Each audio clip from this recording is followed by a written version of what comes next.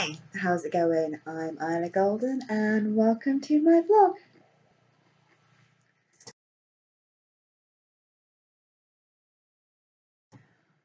Alright, okay, so another week of self-isolating over. Obviously, country is still in lockdown, even though some of the restrictions are now being eased off. I still don't have a firm date for when I'm going back to work yet. Likelihood is it's going to be next month at this point, just by the information that we do have fed to us. Whether that's early next month or late next month, I at this point in time don't really know, and even if I did know, I wouldn't be in a position at this point to really say anything, just because of the way the information is being fed out to us. So yeah, it's that kind of limbo still, and I'm still sort of occupying most of my time writing. Lots and lots and lots and lots of writing. So much writing, in fact, and I don't know. No, I do know because I would have only started it 4 days ago. Since I'm on chapter 4 now. I might have finished writing that project, the spin-off of the Narrating Collection project. Might have finished writing that and then decided to write a sequel,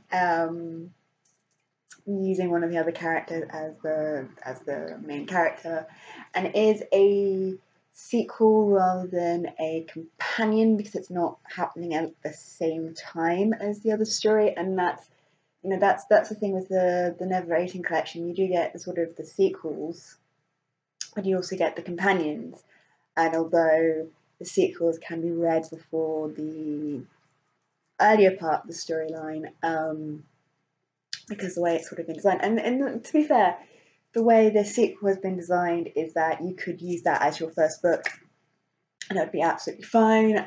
You just you can go back and read the other book in order to get all these other details that you've missed, or expansion on a lot of details that you've missed because you've read the other one first, but it is set after the other one, so a lot of the information that's being fed to you is stuff that would already be known, or a lot of stuff that you would have already known from reading the first one that I wrote.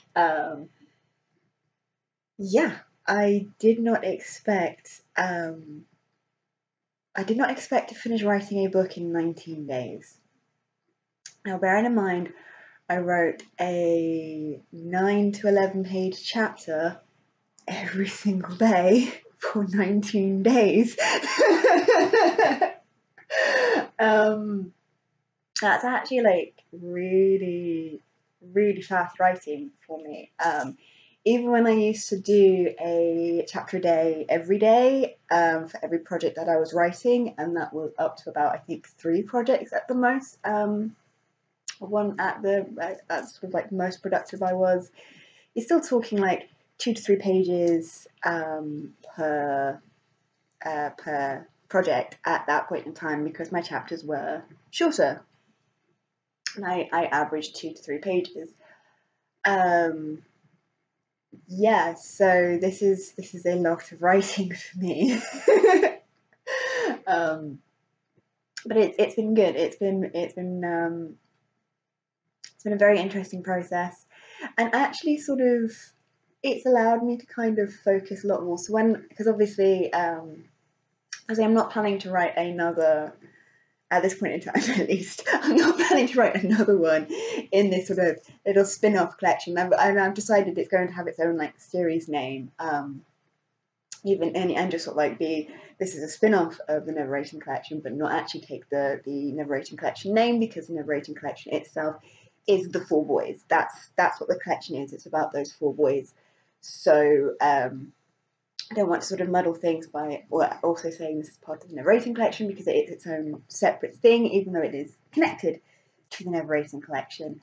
So the way I'm going to tackle it is I'm going to, you know, obviously each book is going to have its own name, and its naming convention is also different from the rest of the narrating collection, where you had sort of proper titles, whereas this one, it's going to be named after each of the main characters, and then it's going to have its own series title, but obviously also mention that it is a spin-off of the narrating collection in its description, probably at like the bottom of the description, so that it's not the first not the first thing that people see, so that people can sort of take these books as its own separate thing if that's what they want to do. Not having to have read the narrating collection, but the narrating collection is still there if they want to, you know, go back and understand how all of these characters reach the point they reach in the early 2000s. Or at least all the characters you kind of meet in the early 2000s. Anyway, so yeah, it's an interesting process at this point, but it's sort of, it's given me the structure and the framework of how to make sure that I'm planning out something that is more of a good length for a YA book, for a young adult or a new adult book, opposed to the narrating collection, which is just big, expansive doorstops.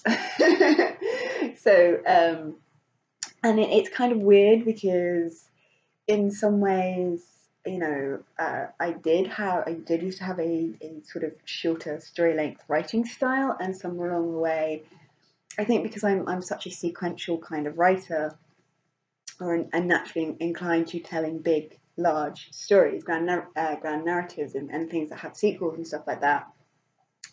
But at some point, I started just writing a lot longer of a story and not really knowing how to sort of break things up, and that's very much kind of what happened, isn't it? But to be fair, because I have considered breaking the Colours I See up into 4 shorter books, and I know roughly where the cuts for each of the books would be. The reason I'm not doing the work to sort of tidy that up at this point in time is because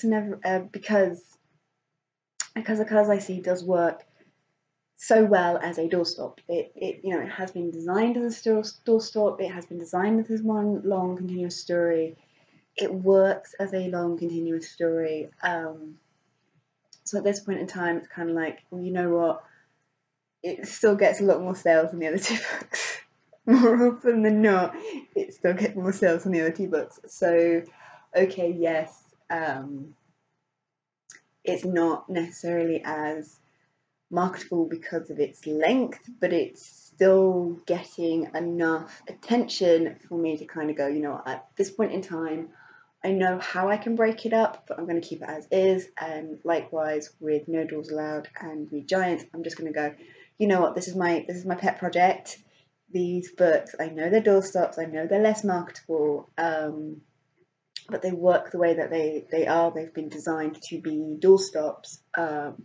And I know a lot of people don't tend to do, you know, doorstop reading these days, but, you know, it's people still can make it through that kind of length of a book. So they're not, you know, the worst thing in the world to be out there as these big, long, massive doorstops. They are such doorstops.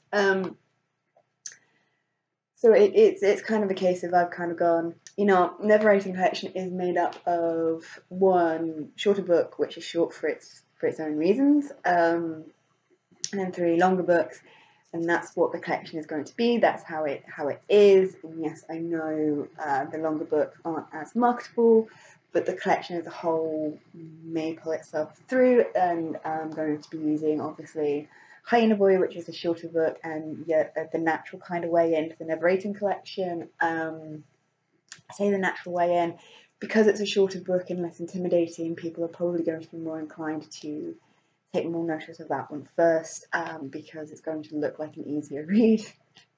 It's going to look like an easier read, and then they're going to start reading it, and then they're going to be like, oh this is a really hard-hitting story. Well, this this is not an easy read. A good read, just not necessarily an easy read. Just for some of the things that, you know, obviously the main character goes through. Although, if you're not prepared for it to not be an easy read, then you've not read the description.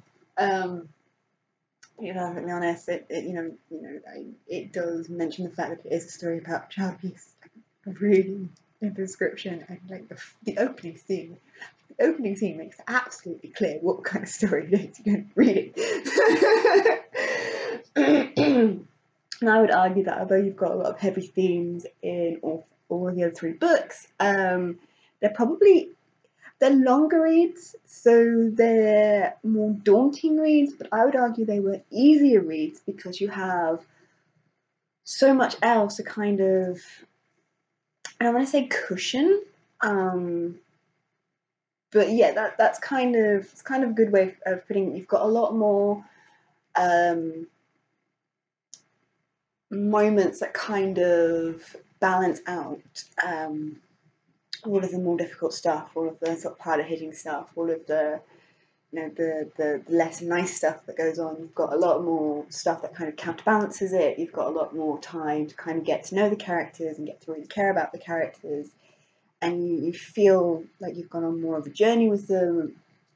And yes, it's a bit more of a roller coaster because, you know, there's time for it to be a bit more of a roller coaster, but it's not as, they're not as difficult to read because you've got that ability to kind of take the good bits and sort of roll with the good bits for a bit, and then roll with the good bits for a bit, and then, whereas because High Boy is much shorter length, those hard hitting bits do kind of pile up on each other pretty quickly. So yeah, I would say that High Boy is a less daunting read in terms of length, but it's a harder read in terms of just what you have to deal with in that amount of time, whereas the other 3 books are going to be more daunting looking reads, but actually they're probably going to be easier reads once you sort of like start reading it, start sort of getting into it. So then you've got the 2 spin-offs, which will have their own series title. I kind of know what that's going to be, but I don't want to sort of name drop anything for it yet, so I have no idea. I definitely need to release No Doors Allowed before I release these 2, I think. Just because I feel like you need some of the information that you get in No Doors Allowed, or No Doors Allowed needs to be a definite thing because it's set later in the timeline, and a lot of the stuff that you learn in these 2 books refer to things that happen later in the timeline. So definitely feel like No Doors Allowed needs to be released first, although I am working on sort of polishing up the first of the 2 books as I'm writing the second of the 2 books, alongside obviously doing the editing for No Doors Allowed as well. So I'm basically trying to fill my time as much as possible. Can you tell? Can you tell? But yeah, these 2 books are going to be sort of like their own little unique thing. They're going to be tied to the main series, but they are their own thing. Just because, you know, it's just because in terms of style, in terms of obviously it's set a lot later in time as well. You're focusing on different characters. It's not set in Never Ayton. Never Ayton is referenced definitely in the first book. It's not yet been referenced in the second book. But you are talking about something that is existing in its own kind of bubble, separate from the Never Ayton bubble, though it is connected to the Never Ayton bubble. So I'm like, you know what?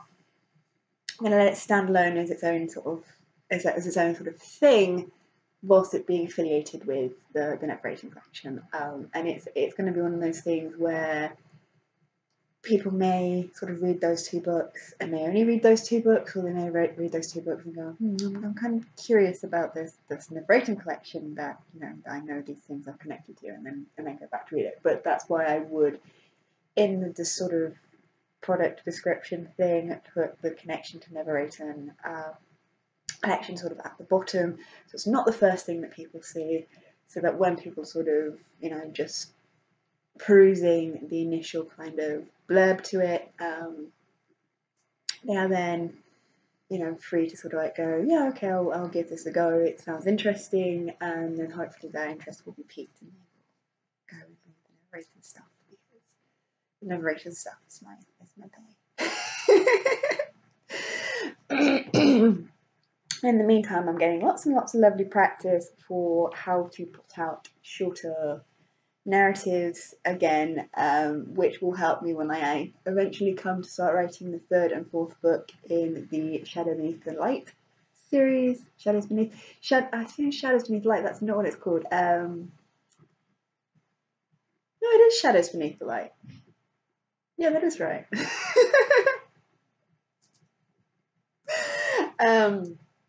Yeah, when I'm sort of coming to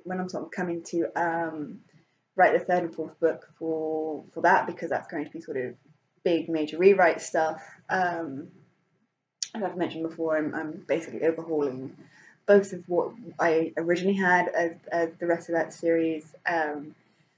When I sort of come to do them, this is going to be sort of good practice for how I'm going to, you know, basically plot out chapters and make sure that I stick within a decent length, so that I don't end up with big massive doorstops for the other two books in that series. So yeah, all in all, it's kind of like really good practice at this moment in time, and it's giving me lots of things to sort of focus on. It's also really helping with the, as I said before, it's really helping with kind of the editing process for No Doors Allowed,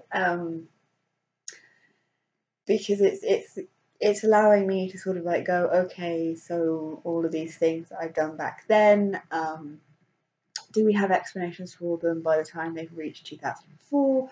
Oh, we do. How have they gotten those explanations? Oh, that's how they've gotten them. Okay, I can feed some of that information into the earlier two books. It's allowing me to sort of explore the concepts that I've sort of come up with a little bit more, and it's helping the earlier editing process, because it's sort of defining things a lot better than they have been defined. So yeah, all in all, I know this is kind of like the third or fourth week that I've just been like writing, but no, there's not much else for me to talk about, guys. I'm in a lockdown.